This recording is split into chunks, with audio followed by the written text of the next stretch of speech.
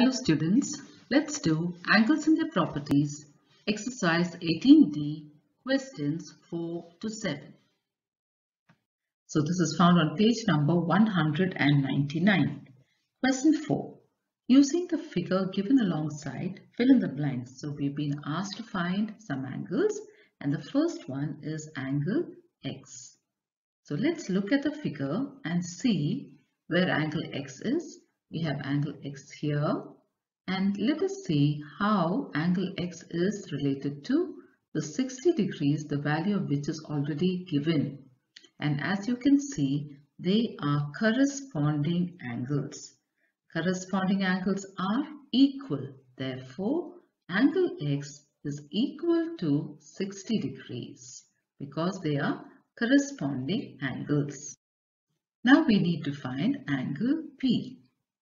Okay, let's see how angle P is related to angle X because that is the value that we have. So we're looking at that. So we have angle X here and we have angle P here. In what way are these two angles related? They are exterior alternate angles. Both are outside and they are alternate to each other. So they're called exterior alternate angles. And exterior alternate angles are equal. Therefore, angle P is equal to angle X. So the value of angle P is the same as the value of angle X, which is 60 degrees. So let's write 60 degrees here. Next, we need to find the value of angle R. Now, let's look at where R is. Okay, we can find it here. We have angle R here.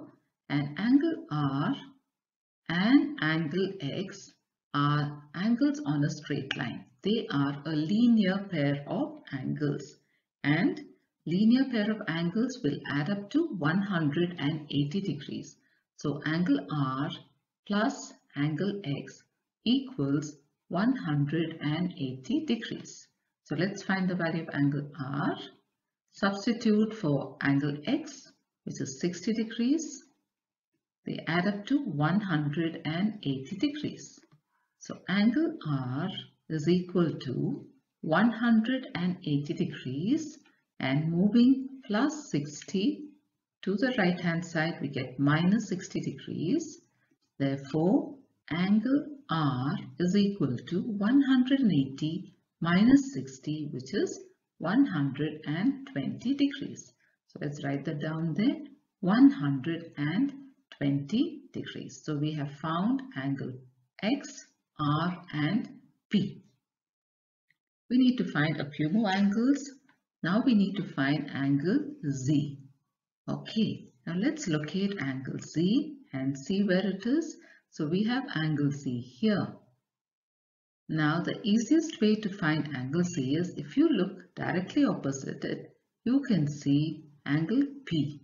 So these are two vertically opposite angles and vertically opposite angles are equal. So angle Z is equal to angle P. So angle Z is equal to, what is the value of angle P? 60 degrees. So we have got angle Z to be 60 degrees. Next we find angle Q. Now let's see where angle Q is. Okay, so we have angle Q here, it's here. Now, if you look at angle Q and P, they are a linear pair of angles. Q and Z, they are also a linear pair of angles. Q and R, they are exterior alternate angles. You can use one of these properties, any one of these, to find the value of angle Q. So here, let's use the property linear pair of angles. That means we're taking these two angles. Okay, we're taking these two angles. They form a linear pair. That means angle Q plus angle P should be equal to 180 degrees. So let's find out the value of angle Q. P is 60 degrees. Together they add up to 180 degrees. Therefore, angle Q equals 180 degrees. Moving plus 60 to the other side, we get minus 60 degrees. Therefore, angle Q equals 180 minus 60, which is 120 degrees. So let's write the value 120 degrees. Next, we find the value of angle S. Now let's locate angle X and see where it is. Angle X is right here. Okay, now if you look carefully, angle X, S and angle X are a linear pair of angles. Angle S and angle R are vertically opposite angles.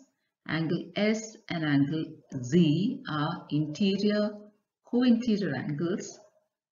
Angle S and angle Q are corresponding angles. Now there are many ways for us to find this. Let's use the one that's easiest for us, vertically opposite angles. So angle S is vertically opposite to angle R. They are both vertically opposite angles, therefore they are equal to each other. So angle S is equal to angle R, and what is the value of angle R? 120 degrees. So this is the value of angle S. So let's write that down there, 120. So we have found the value of all the unknown angles here. Now we will move on to the next question. Question 5. In the figure given alongside, find the angles shown by X, Y, Z and W. So let's start with the first one, that is angle X. Okay, now where is angle X? We have angle X here. Angle X is here, and let's look at the angle directly opposite, which is 115. And these two, as you can see, are vertically opposite angles, and vertically opposite angles are equal. Therefore, angle X is equal to 115 degrees. So I can write 115 degrees here. Then we go on to angle Y. So let's see angle Y. Let's look at angle Y now. Now angle Y is here, and opposite that we have angle 70 degrees. So angle Y and angle 70 degrees, they are vertically opposite each other. So vertically opposite angles are equal. Therefore, angle Y is equal to 70 degrees. Now let's go on to the next one. We look at angle Z. Look at angle Z here, and let's see how it is related to one of the angles that we can see. Okay, angle Z and angle 70 degrees, they are interior alternate angles. Angle Z and angle Y are corresponding angles. You can use any one of these properties to find the value of angle Z. So angle Z and angle Y, now this is the property that we are going to use now. They are corresponding angles. So they should be equal to each other, isn't it? So angle Z should be equal to angle Y. And we found out the value of angle Y in the previous thing. It is 70 degrees. Therefore, angle Z is equal to 70 degrees. Now let's go on to angle W. Where is angle W? Let's locate it. Okay, so we have angle W here. Now let's see how we can relate it to any of these angles, X and the other angle 115. Now if I look at this angle, angle W and angle X are corresponding angles. Now if I take the other one, 115, angle W and 115 are interior alternate angles.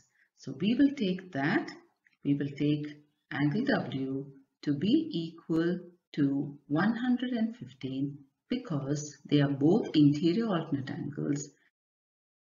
Question 6. Find A, B, C and D in the figure given below. So let's start with angle A. So we have angle A here, and as you can see, directly opposite that we have angle 130. The value of that angle is 130.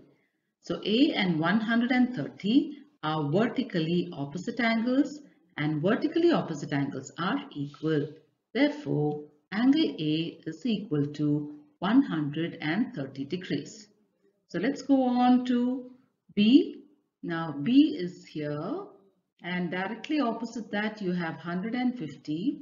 So B and 150, as you can see, are vertically opposite angles. And we know that vertically opposite angles are equal. Therefore, angle B is equal to 150 degrees.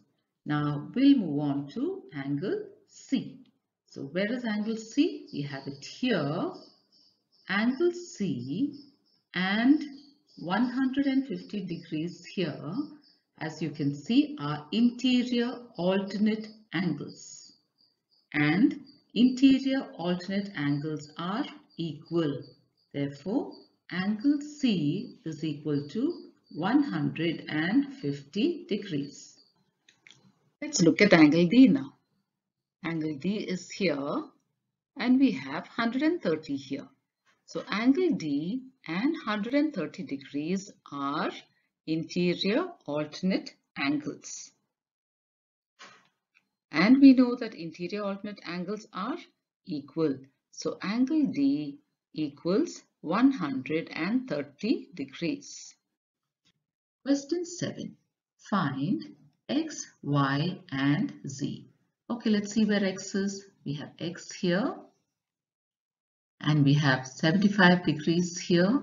They are co-interior angles, and co-interior angles are equal to 180. That means angle x plus 75 degrees is equal to 180 degrees. Angle x is equal to 180 degrees, and moving plus 75 degrees to the right hand side we get minus 75 degrees. Therefore, angle x equals 180 minus 75, which is 105 degrees. So let's write that down. Angle x is 105 degrees. Now let's go on to find y, angle y. Now if you look at angle y and angle x, they also are co-interior angles. Okay, so angle y plus angle x should add up to 180 degrees. So let's find angle y. Angle y plus angle x is equal to 180 degrees. So angle y plus x is 105 degrees. So this is 180. When you add them up, angle y equals 180 degrees. And when you move plus 105 to the other side, you get minus 105 degrees. So angle y equals 180 minus 105 is 75 degrees. So now we found angle y. Let's write down the value there. It's 75 degrees. Now let's go on to find angle z. Now angle z is here and we have 75 degrees here. And if you see, they are both corresponding angles. Angle z and 75 are corresponding angles, and corresponding angles are equal. That means angle z is equal to 75 degrees. So we have found the value of angle z also.